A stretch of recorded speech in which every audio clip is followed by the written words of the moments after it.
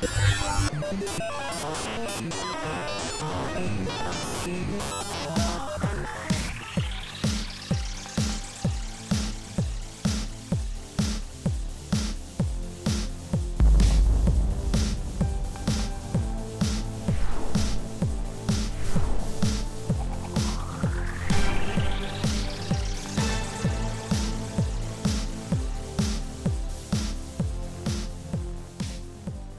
I see a show of hands of first, who all is managing direct reports today? All right, so I'm going to say a third of the audience, give or take. Now, in addition to folks who are managing, because the answer is yes to this one too, but do you consider yourself a team leader, like in a team lead style role, or in some way influencing a team or managing? So to help me out here. Okay, maybe just a few people more. Okay, so everybody else, you may be interested in becoming a manager, you may be driving towards becoming a manager, you may want to know if your manager is doing a good job or not, you know, something like that. So as to whatever is inviting you or why you chose this one or the other talks, then if I don't get to it or I don't answer it, please speak up. This is what we'll talk about very quickly because we're going to get to each of these, but this is just my outline. The first few things there, and then here, and then the next few things, and we'll finish up. I have not yet posted the slides, but I will. So if you're not a furious note taker, don't worry about it. And I'll give you the link at the end. I'm also going to mention books. The most prominent of which are these two. These are our copies to give away. My own copies are back here, okay? So hopefully we'll find a way or a reason. I realize there's too many, I do not have a book for everybody, so maybe we can figure out a way to negotiate who gets the books. But I'll be mentioning a few more than just those two. I also have that list at the end of the slides as well. So also if you're not a furious note taker there, or you don't have a fantastic memory, then don't worry about it. So let's start with why. One of my favorite speakers articulates the reasons for starting with why in this quote of his. If you've not seen Simon Sinek present, he has a very, very popular, famous TED Talk. You can find it easily on YouTube. He's written a number of books, the most recent of which just came out, The Infinite Game. But the reason that I'm doing this, there's a few reasons, but one, because there's a dearth of management and leadership training in information security specifically. There is some management training if you've looked around for it. Your company may have management training, but very few security folks tend to get up and talk about what it means to be an effective leader, what it means to be an effective manager. I mean, they're more than just me. But that's one thing that's important. You know, the other reason why it's important for me to get up here and talk about it is because I want you all to know how important it is in security to have folks like you leading. Folks who are interested in being a leader, folks who are moved by being a leader. So let me tell you a little bit about why I do what I do. I'm thinking of 3 people in my head right now, none of whom are in the room, so they won't have to be embarrassed. But 3 people that I've affected as a manager, and none of whom are working for me right now, but they have worked for me in the past. In previous roles. One is a very outgoing, extroverted person, and he really needed guidance in terms of how to be a leader and a manager. He wanted to grow, he wanted to progress in his career, he wanted to lead people, but felt very uncomfortable doing so, and felt very ill-equipped to do so. It turns out he wasn't. He was very ready for it, but really needed the encouragement and the inspiration to lead a team of people. Another person that I have in my head, fantastic contributor, very, very smart and sharp person in terms of security practicing, but lacked, let's say, some social graces or some of those soft skills, like folks tend to say, and needed some coaching and guidance in that sense, and to grow into becoming a manager from being a contributor. And I really think fondly when I think of that person in terms of how much he has grown as a leader. And I had some small part to play in that. And the final third person I think of when I think of what it means to lead people, what it means to be an effective manager, and what results I have seen in my own career. I was leaving a role to go to another one, and this person who is gruff and sarcastic and cynical and paranoid like every good security practitioner, super great at what he does, probably just like every single one of you, on the next to last day, maybe my last day in this role, came up to me in my office, and now I'm not going to tell you who this person is because it may or may not be embarrassing to this person, but he cried. It was very moving to me. It was very moving to me, and he cried because of the effect I had had on him as a manager. And I'm sharing these things not to tout or boast, but to share that this can be your experience as well. Hopefully, some of you have experienced moving and powerful moments as a manager or as a leader. If you haven't yet, I hope that your goal or your objective or one of the things you're trying to do is not just to get good results, not just to retain people on your team, not just to grow your fiefdom or your sphere of influence or your empire, but to move people, to inspire people, to do something and to get something done. So that's why I'm here. I want more of you to feel that if you haven't yet. And I hope that that's part of why you're here as well. In terms of the second piece, are you ready? I have this up here to challenge you, to challenge me, that there really are no prerequisites to management. There's no degree, there's no certification. It does help to be trained, I think, but there's nothing that you need to go into a training or some experience you have to have had. There are managers who come right out of school and can be effective managers. There are folks who've been contributors for decades and can transition into management. There's nothing that's preventing you from transitioning into management today, and there's nothing I think that should be holding you back, okay? In terms of another reason why I have this here, or why I'm doing this training and this presentation, because I also do a training about this kind of stuff, a full day training that I did a few days ago for some folks. The reason why I have this here is because some folks feel very ill-equipped to jump into a management role because there's no training program available to them. I mentioned at the outset, some enterprises, some large companies have massive, very efficient and effective training programs for all of their managers. That may or may not be a place, you may or may not have that available to you. I'll mention some resources that you can take advantage of, some paid, some free, okay? It's okay if you don't have a corporate training program. It's okay if you haven't been trained as a manager to aspire to grow into a role like that.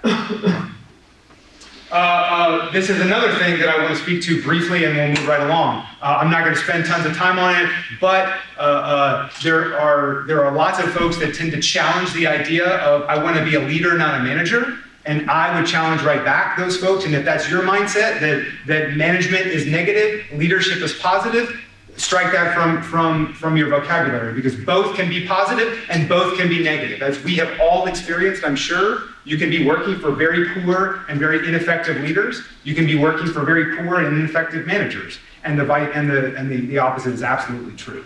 So these are not equivalent, these are not the same thing. A manager is someone with direct reports who can hire and fire, okay? Has responsibility for performance management and assessment and things like that. There's some very specific things that go into a definition of a manager. But a leader is someone who has followers, that's all.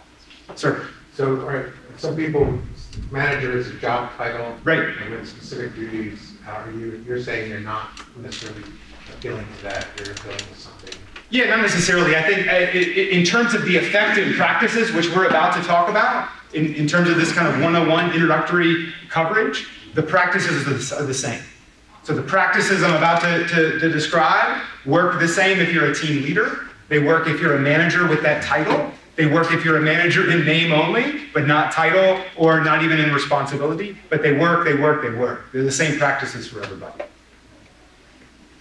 So what is an effective manager? An effective manager is someone who gets results and someone who retains their people. So that comes from this book, the first of the recommendations by Mark Horstman, The Effective Manager, on page 4, I believe it is. Page 4, the definition of an effective manager is one who gets results and keeps her people. I will explain that, but that's what we mean by an effective manager, not just a manager. And then what do we mean by being effective? Well, being effective is doing the right things. So you may have heard efficiency and effectiveness. These are two words that have specific definitions. Efficiency is doing things right or doing things well, but effectiveness is doing the right things. So So that's why this is about effectiveness. Because you can be efficient and be doing the wrong stuff. You can be building the wrong widget. Very efficient, very good at it, but building the wrong widget. Okay, so we want to make sure we're doing the right stuff, and that's what this is about. Okay, so speaking of, let's jump right into it in terms of what those things are. I'm going to give you the 10 essential practices in just a second, and another slide or two, but that's what we're going to be talking about for the rest of the presentation. I will be quoting a number of people, but most prominently Peter Drucker during this presentation. If you've not heard of Peter Drucker, that's the other book here. Drucker wrote like, I don't know, 60, 80 books, something like that in his lifetime. Too many to count, way too many to recommend. But probably the most powerful, in my opinion, is this one right here, The Effective Executive. And the title is deceptive if you don't know what he's talking about. This book was written about 53 years ago, okay? So not yesterday. And an executive, by Drucker's definition, is essentially a knowledge worker. And if you're not familiar with the term, he coined the term knowledge worker about 60 some odd years ago. 60 years ago, way before computers. You all are knowledge workers by his definition. So you all, by his definition, are executives. All right, that's enough about that. This management and 101 and the 10 essential practices, which are in another slide, are all coming from 4 critical behaviors that are talked about in this book, The Effective Manager. The 4 are covered in depth. And then 5 practices for effectiveness, which are all covered in depth here in Drucker's book. So, one translation of what I just said is, no original ideas in this presentation. It is 101, right? We're not 201, we're not 301. This is the basic stuff for effectiveness as a manager, and again, it's just not out there for everybody. So I'm trying to make it a little bit more prominent for you. So, 10 essential practices. Let's list them out. We've already started with the first one. Start with why and what must be done. In other words, effectiveness. Okay? So we'll get into number 2, 3, 4, and 5 in a second. 101s, talk about performance, do coaching, delegate work, set goals, and execute. Those are the first 5. This will be at the end 2.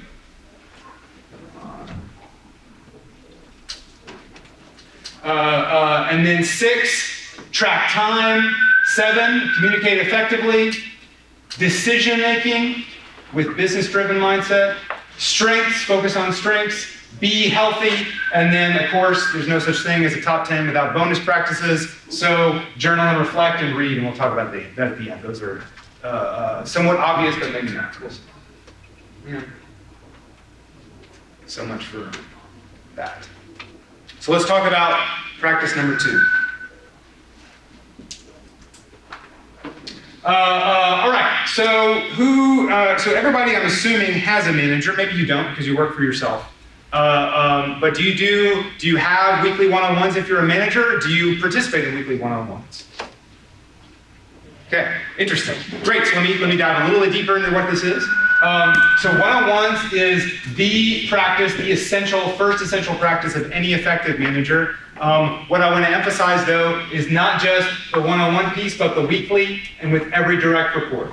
Part of the reason why we need to get to know people, part of the reason why we're getting to know our people up here, which is the first critical behavior of an effective manager, is to know who they are, what they're looking for, what they need to be doing, how they need to be growing, whether they're challenged, whether the role is right for them, all that kind of stuff. The best way to figure that out is to meet with them one-on-one and regularly talk about it.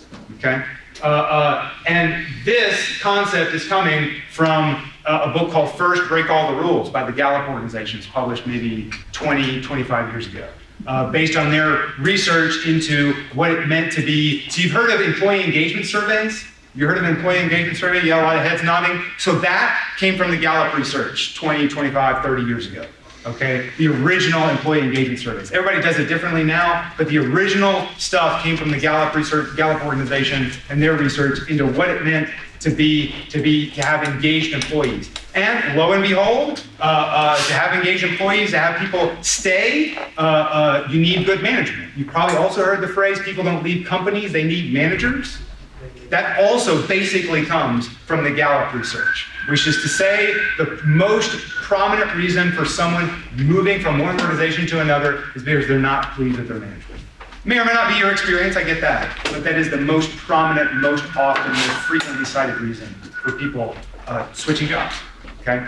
So one of the ways we practice, or one of the ways we mitigate against that in effective management is to get to know the folks who are working for us and to realize that the single kind of, one of those critical rules that we learn in kindergarten or that people think that we learn is we treat everybody the same. And the reason for the title of that book and the reason for this phrase, break all the rules, is because that is the first rule you need to break as a manager.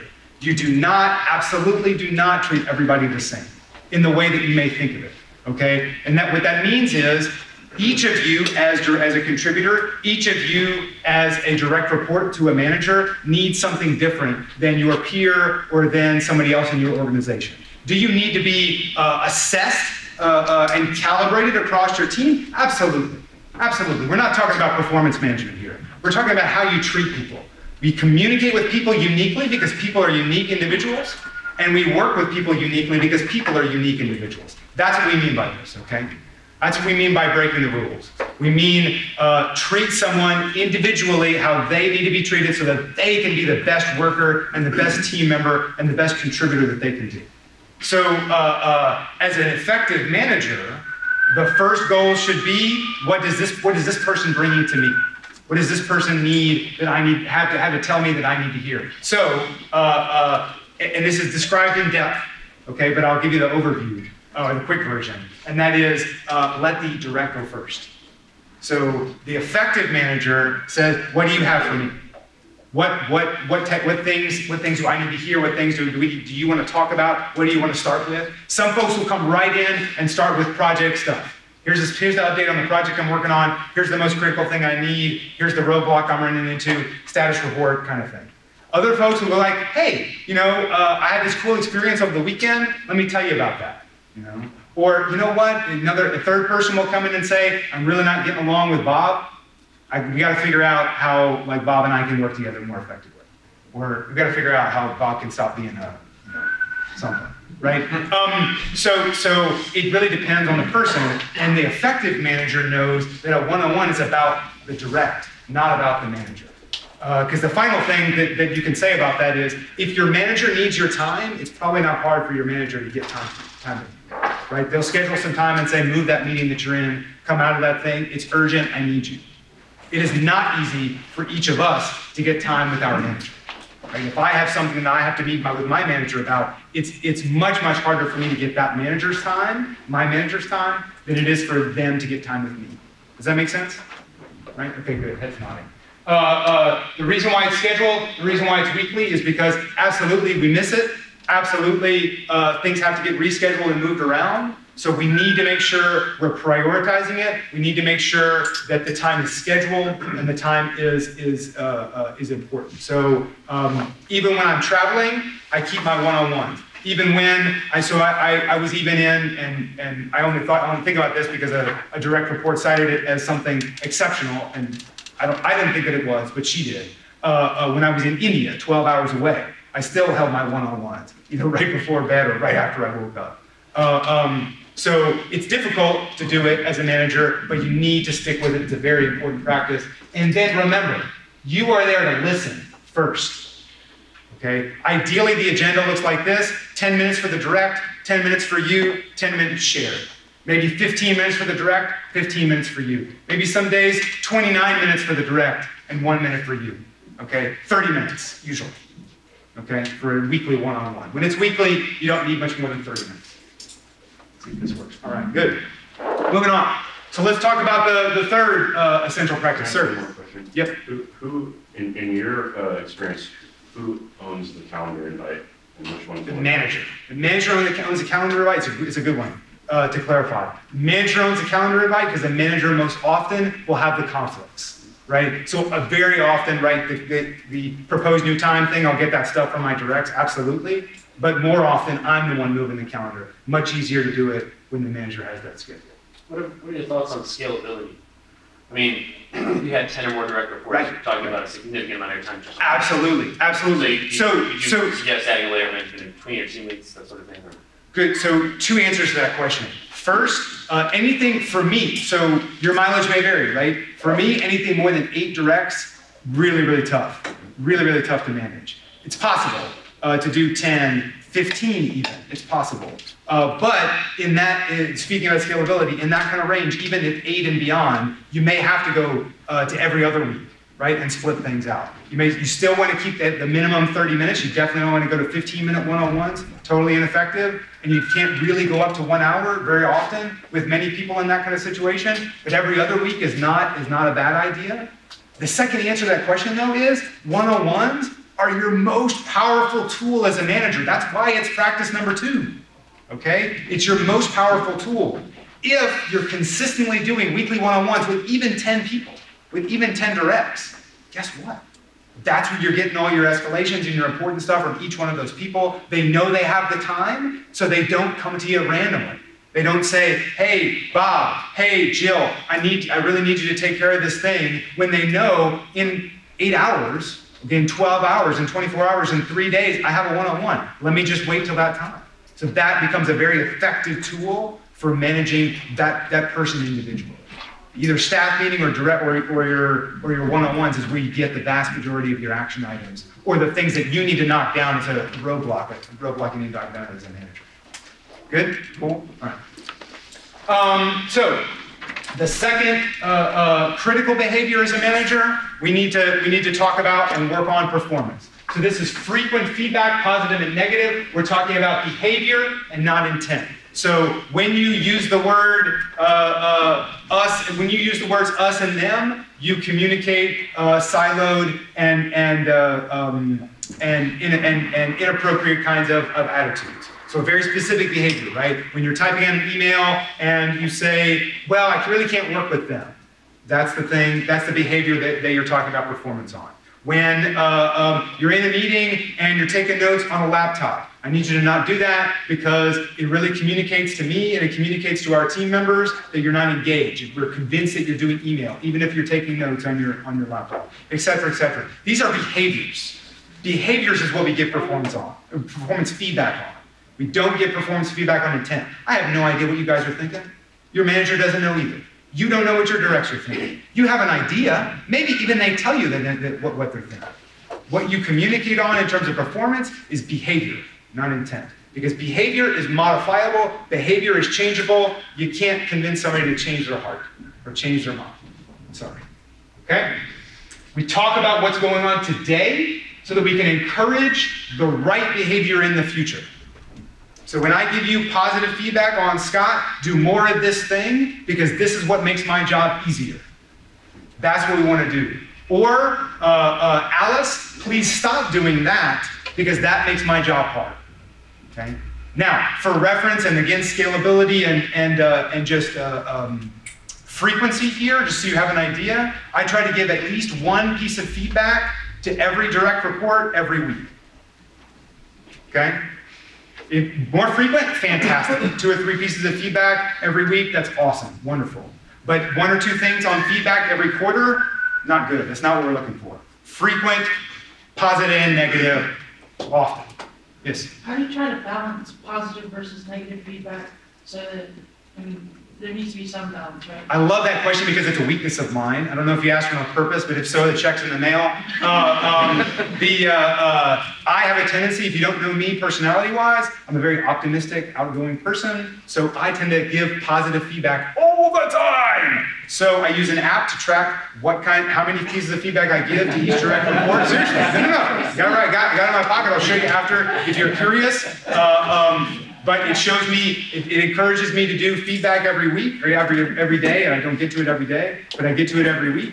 And I track, okay, for direct report 1, 2 pieces of positive feedback, for direct report 2, 2 pieces of negative, et cetera, et cetera. So that just keeps me aware of what I'm doing. I don't always use it I use it as a guideline, right, versus a rule. But yeah, yep. Yeah, just wanted to add, regarding the frequent feedback. Yep. It's also important that it is close to the coachable moment.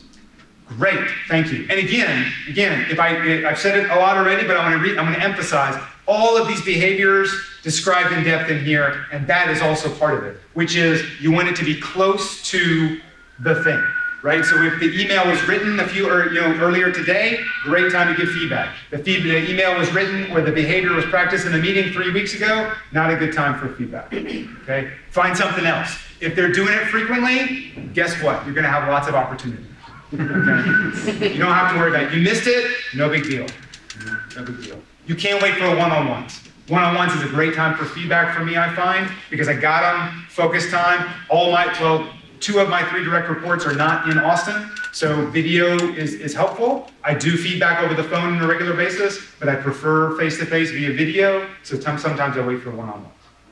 All right. In terms of some of the other activities that we're doing, let's focus on number 4, coaching and delegation. I'm going to breeze over these because these are very deep topics and we don't have enough time to cover them. So I want to make sure you know what the behaviors are. And again, these are the final 2 critical management behaviors that are covered in this book, The Effective Manager.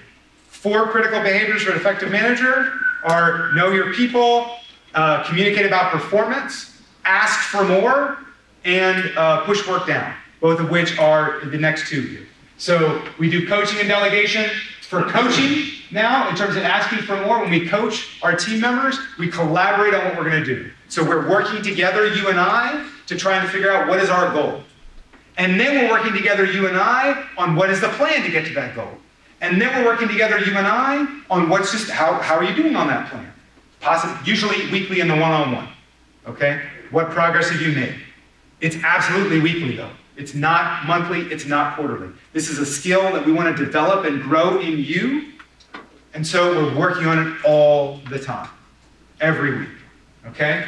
We agree on what we want to do, and then I want to see progress from you, hopefully weekly, but definitely every other or every 3rd week. We want to see something. So the action needs to be something you can do in a day or 2, because you got a week to do it, right? And you got plenty of other stuff on your plate.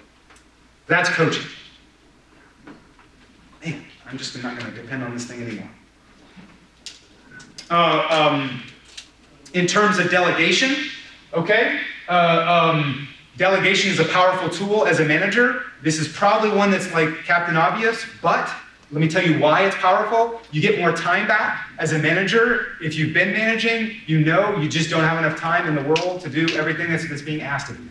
Probably as a contributor, that's probably your status right now too. You would love to be able to delegate things. And great, you probably can. So you free up some time. Delegation is a powerful tool for empowering your team, communicating to them that you depend on them, that you want them to be effective contributors, and you want them to be doing their job by giving them more responsibility, right? And then the final thing that's great about delegation is that is how you develop the person that's going to take your job, so that you can take the next one. Okay, probably everybody in this room, especially if you're coming to a talk about management, you want to grow in your career. I'll make that assumption, okay? If you want to grow in your career, one of the things that holds you back often is somebody is not available to take the thing that you're doing today. Well, that's how you fix it. Push work down, okay? All right, again, talked about in depth. So now we're going to move on to a few other things that are covered by either a different book or some different stuff. So I'm going to talk about execution because we can't talk about getting results without describing what that means and how to get from here to there. So who participates in annual goal setting for their team or company? Great. Who has a personal set of goals, either quarterly goals or annual goals? Written down. Awesome, love to hear it. Okay, so one book, if you are looking for personal goal setting guidance, is Your Best Year Ever, and I realize now I don't think I have that on my book list. Your Best Year Ever by Michael Hyatt. If you're looking for a framework for setting personal goals, that is a system or a framework. If you're looking for how to do goal setting and execution on those goals with your team or within a division or within your company, best recommendation I've ever found and working with right now, working with this system, the 4 disciplines of execution. It's abbreviated 4DX. It's by the Franklin Covey folks, published it many years ago, and it's based off some of their research and their coaching and guidance with organizations. The 4 disciplines of execution is a framework, and it's actually listed here. These things are the 4 disciplines of execution that are described in the book of the same name, and the guidance from, again, the Franklin Covey folks. The idea here is you identify something that you want to work on, the wildly important goal or the essential initiative, or their terminology is WIG, wildly important goal. You build a way for tracking it. The reason for a scoreboard, if you can imagine being in a stadium during a football game or being in the stadium at the World Series, if you're an Astros fan, then imagine watching the game with no scoreboard.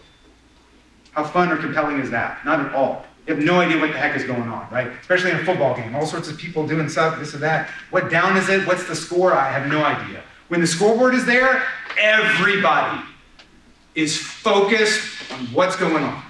The coach, the team, the quarterback, or the pitcher, or the catcher, or whatever the sport you're talking about is. And the audience, and the announcers. Everybody is laser focused on the scoreboard. That's why they emphasize and talk about a scoreboard concept. Want to know more? Read the book. Lofty goals and specific actions. The idea here is strategic plans and goals are all great, but what are we doing this week? What are we doing next week? What are we doing this month? What are we doing this quarter? So that's the concept there, not rocket science. Yep. Quick question. How do you encourage your manager, how do I encourage my manager to move from the strategic to more? How we don't is the short answer. You probably don't. There are ways to, and there are plenty of books written. Yeah. I've read some of them. There are plenty of books written about that concept. Dangerous concept. The concept of, not this is what you were saying, but the concept that people talk about managing your boss or managing up, very dangerous activity. Do it very carefully, okay, if you do it at all. It could be a career-limiting move, right? Resume-generating event, something like that. So be careful.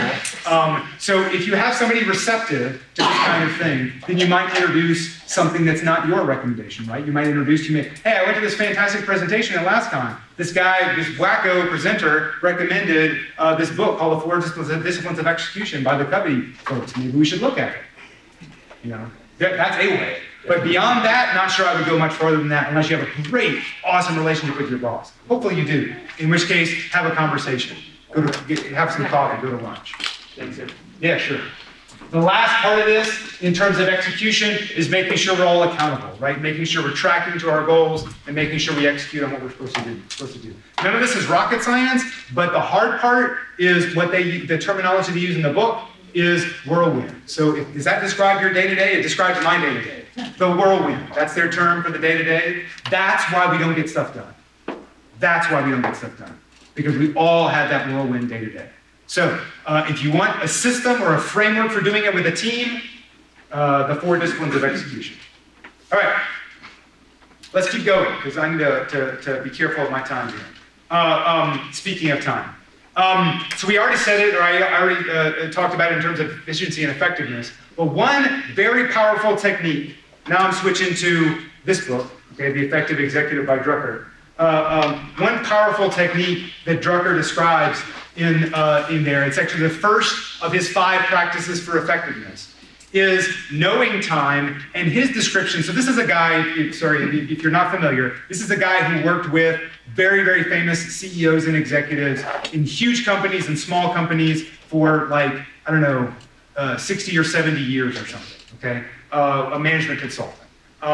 Widely considered the guru or the best and most powerful thinker about management in the last 50 years. So this guy was sitting down with CEOs all the time, and his very common experience, which he describes in the book, is that CEOs and any other leader have a very incorrect assumption or do not really know how they spend their time. They're convinced they're spending their time in sales meetings or meeting with clients or executives or trying to understand their customers. And when in fact they actually measure their time, or more likely their assistant measures their time and tracks what they're doing, they're spending time on email, they're spending time in meetings within internal groups, they're spending time on things that do not at all match up with what they do.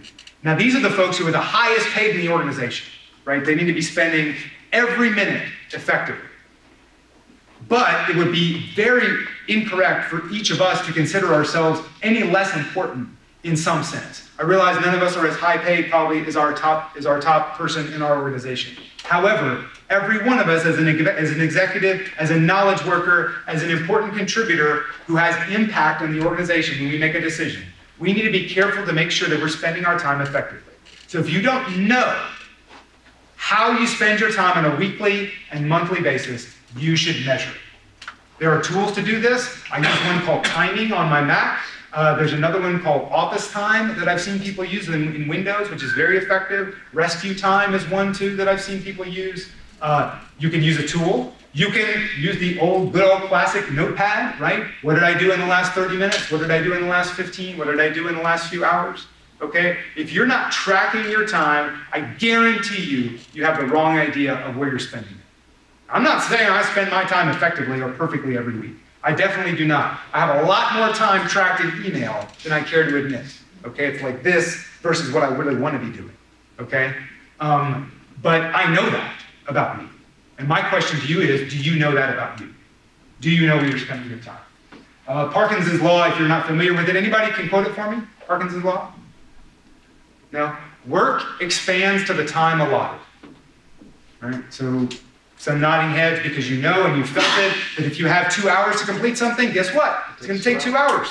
If you have 5 days to complete something, guess what? It's going to take 5 days. If you have 5 minutes, it's going to take 5 minutes. That's just how it works, right? I had a certain number of days and hours to complete this presentation, and I barely got it in. Scott can attest. So you have to know where you're spending time and how you're spending time, and then one of the ways or one of the things to make sure that you're doing what you want to be doing is then keeping an eye on that time report and then understanding whether that time spent is how you want it to be. So the reason I put this up is that third one is to remind me of a book called Essentialism by Greg McEwen to recommend. And I learned, one of the things I learned in that book, and the title is perhaps obvious, but I will explain. His whole argument in that book is about how you should be focused on the most important thing to do right now and try to get rid of everything else, which is a relatively impossible task in security, I think, but probably in everything else. But one thing I learned in that book, besides the obvious, is that the etymology of the word priority. So the word priority, until about 30 or 40 years ago, was a singular word. There was no such thing as priorities before 1950 or so. Okay? There was a priority. We have a priority, and that's it.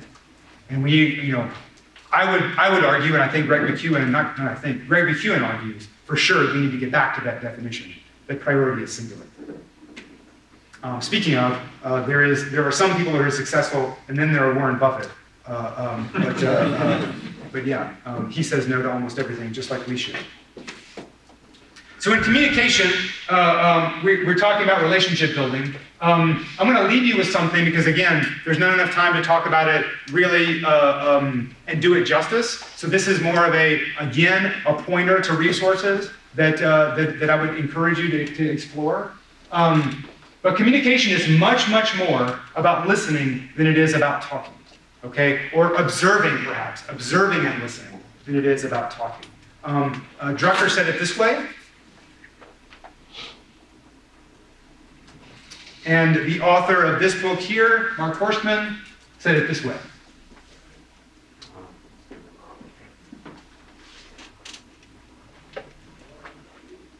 I'll go back to explain what I mean by those quotes and by what we're talking about here. Communication is much more about knowing your audience and knowing about how to listen to the person. It could be an audience of one, right, in a one-on-one. It could be an audience of 60, 70, something, I don't know. So maybe I'm a bad counter. Maybe it's 50. Am I artificially inflating the audience? So it's much more about who you're talking to. So one tool, if you're not familiar with it, so you've probably heard about personality types, right? People know their personality type, their Myers-Briggs personality type. I'm an ENFP. But one thing that many fewer people are familiar with that I would encourage you to explore is a behavioral instrument called DISC, D-I-S-C. Again, there's not enough time for me to explain it in depth, but as a broad brush overview, the concept is we all have behaviors, default behaviors, and chosen behaviors. And the default behavior might be really assertive and task-focused. Wow. Nice. Yeah. Okay. We might have an assertive or task-focused behavior. Default, we might have an assertive or people-focused default behavior. We might have a reserved and people-focused default behavior, or a reserved and task-focused default behavior. There are 4 quadrants, and 4, like DISC, assertive task, reserved task-focused, people and assertive, people and task-focused. The reason why this is helpful is because when you understand somebody's default behavior, you can communicate with them more effectively. You can choose, as the speaker, as the listener, and as the participant, you can choose to behave more like they behave by default. So this was a revelation to me in communication. If you have not gathered it already, I'm a very assertive and people-focused person, outgoing. If you get emails from me, I have lots of exclamation marks and emoticons in my emails, okay? When I talk to you, I first care most about what's going on with you. How was your weekend? Okay, those kinds of things. Task-focused people, when they first encounter you, they're much more interested in the kind of transactional piece. It's not that they don't care about you as a person, but the first thing that they're leading with is, how are we doing on that project? What's going on here, okay? In technology, which is the vast majority of us here, if you're not familiar with your DISC behavioral style in technology, you're a vast majority probably a C, which is conscientious, and that means you're reserved most often, and that means that you are task-focused, and it means people like me are struggle working with you because you write emails that are 50 miles long, you know, and you lost me in the first sentence. I was waiting for like your bottom line up front, and your bottom line is like in the bottom line, you know. So I have learned how to work better with folks like that, and folks like that who are starting to observe better and listen, learn how to work better with me, and we all communicate more effectively. So this is a concept that really needs a lot more treatment. So this is something that if it's interesting to you, I don't have a book to cover it. I have a training course to recommend to you, and it's from a group called Manager Tools, and they have a one-day training course called the Effective Communications Conference. It's for contributors and for managers, okay? And they do it here in Austin at least once a year, sometimes twice a year. One-day training. All right, so these are ready. Very good. Decision-making is a critical skill for everyone, in particular executives and knowledge workers like us. There is a way to do it well, and for InfoSec people in particular, part of the way of doing it well is to make sure that you do it with the business in mind, because this is why your business exists. Whoever you work for, whatever you do, you're in nonprofit, you're in manufacturing, you're in retail, you're in finance, you're in high technology, I don't care. Your business exists to do this. And if you are not contributing to this, if you are not keeping in mind this with every single decision that you support, then you're doing it wrong. Absolutely doing it wrong. This is why you exist. This is why I exist. This is why we're paid. This is how we make money. Okay? This right here. You've got to keep this in mind if you want to make effective decisions first. It has to begin with business driven. It has to begin with customers. The question regarding that is, to me, I exist to prevent the data breach. Yep. Which is keeping the customer. Absolutely. Absolutely. Bringing Absolutely. And keeping that in mind, you're able to support a decision with that in mind. But primarily, if we're not delivering something to a customer, right, we can't. So there's absolutely, Bailey and I work for the same organization. We absolutely have to keep this in mind, of course, that we're part of the risk management piece of the business. We are part of the keeping the customer, not necessarily going to get the customer, okay? But if we don't keep in mind that the product folks we're working with, that we're trying to enable and support, that the sales folks we're trying to enable and support, the marketing folks, the legal folks, okay, even the HR and finance folks, that everybody's driving towards creating a customer, we at least have to keep that in mind. Sir? I was even along that, if you're not keeping your customers, all the salespeople are going to have a hard time creating new ones. Absolutely, absolutely. Great, absolutely. So yeah, if we think of ourselves as creating customers, I think that's also an excellent way of observing the role of information security.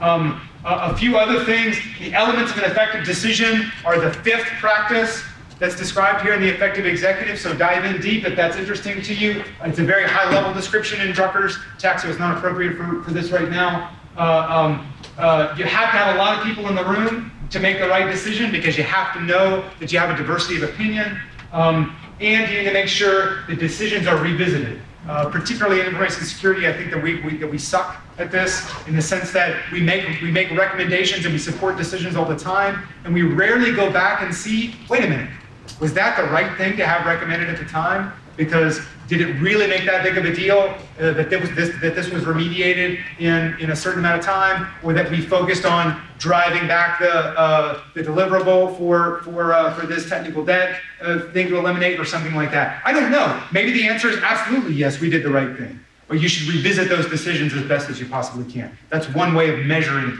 whether you make effective decisions. Strengths-based leadership is number 9, making sure that strengths is what you're focusing on.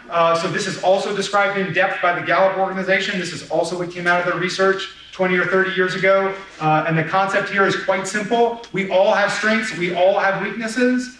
Compensate for weaknesses by bringing people on your team who have strengths that are not yours. That is it right there. Okay? Make sure that you know what your strengths are, make sure that you know where you're weak, and bring people into your team. Encourage folks who have strengths that are not yours, so that you have that diversity of skills. Diversity of talent is, I guess, the way I wrote it down.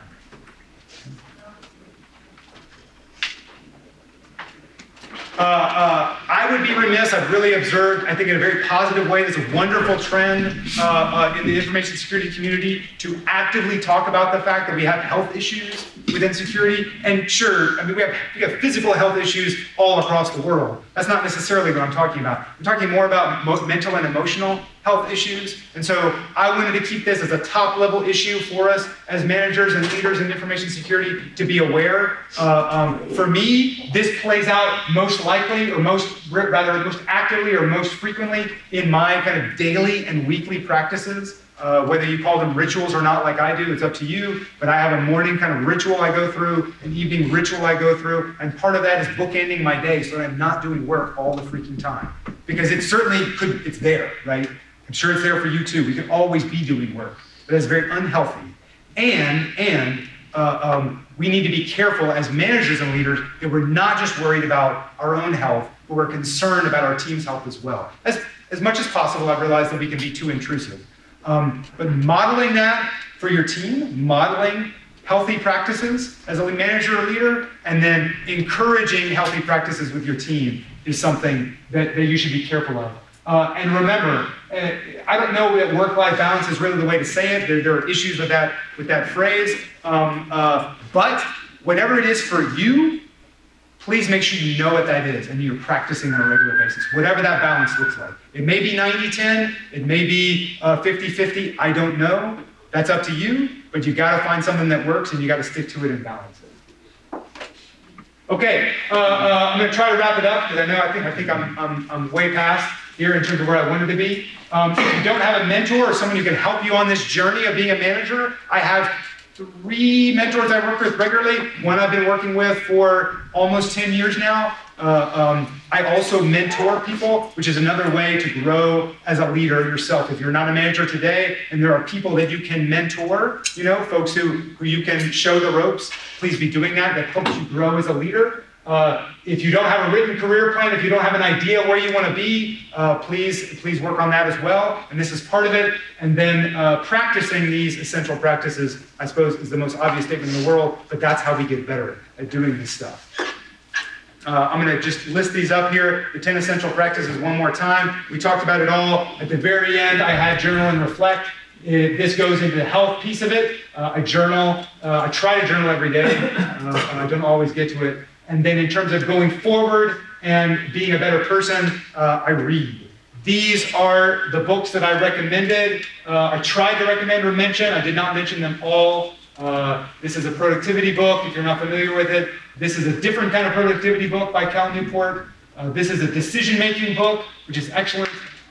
This one also is a decision-making book. I mentioned strengths-based leadership in the strengths section. I didn't call it out as a book. And this is a kind of a random recommendation for you if you're looking for something to guide your life and you're not a religious person or something else. Or the meditations. What's that? Or the meditations. Oh, sure. So, yeah, absolutely. Yes, Marcus Aurelius is where is a Roman emperor and widely credited as a Stoic philosopher, amongst other Stoic philosophers. Okay, folks. Sorry I pushed this up at the end. I was trying to be better on time, but thank you very much.